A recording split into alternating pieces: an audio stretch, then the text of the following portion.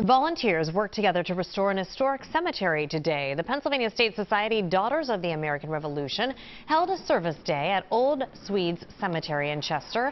This is the final resting place of John Morton, one of the signers of the Declaration of Independence. Volunteers are cleaning up the grounds and returning headstones to their original positions. We did ground penetrating radar to identify over 100 headstones that are no more than 6 inches down in the ground, that they can be raised up. As they work, they are sifting the soil to collect fragments. They found part of a pistol at the burial ground. This cemetery's historic preservation and restoration is a 3-year project.